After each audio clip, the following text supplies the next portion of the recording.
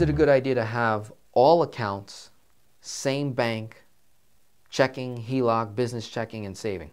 I do that personally. I have all my banking at one location, especially when you're at the starting grounds of your personal finances and you want to make velocity banking as simple as possible.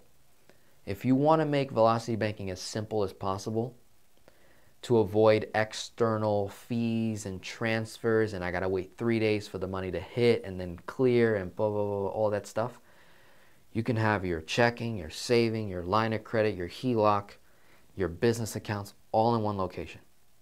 So that when you're ready to make your chunk, it's a transfer, boom, it's right in the account, make the payment, done. Same day, income came in, all that income, back to the line of credit.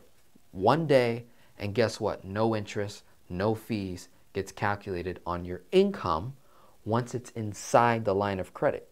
You don't get charged interest on the money that you put in, especially if you do it instantaneously, right?